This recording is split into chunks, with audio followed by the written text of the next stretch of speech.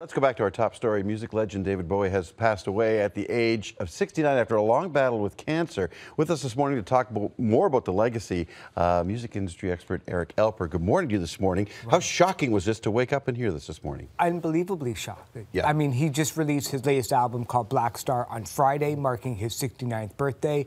People in the industry knew that he was a very private man, which is strange considering how many personas were public about him. Right.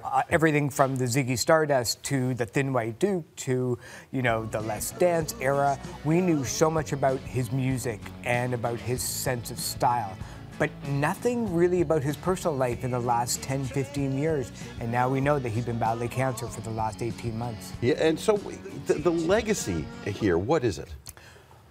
It's untouchable. Yeah. I mean, there might only be Paul McCartney in terms of power and influence over the songs and the way that the music industry went. In fact, in 2002, he did an interview with the New York Times where he said that he had no use for record labels and that copyright was going to be thrown out the window, essentially predicting exactly how it's going to be. Yeah. He was one of the smartest, keenest guys in the music industry and changed styles so much, not in terms of just music, but in terms of fashion and culture and art and painting. Well, but all his reinventions led the way to yet another cultural shift.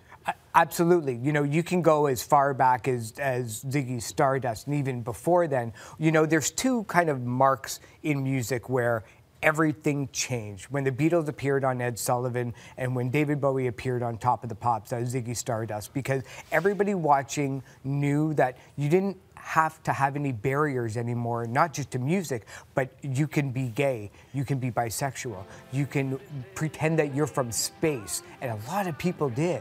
And people forget that in the time of shocking with a tweet now, this was life-changing for hundreds of thousands of people in the UK and then scattered across North America. Eric, thanks for this morning. Appreciate it. Thank you very much for having me.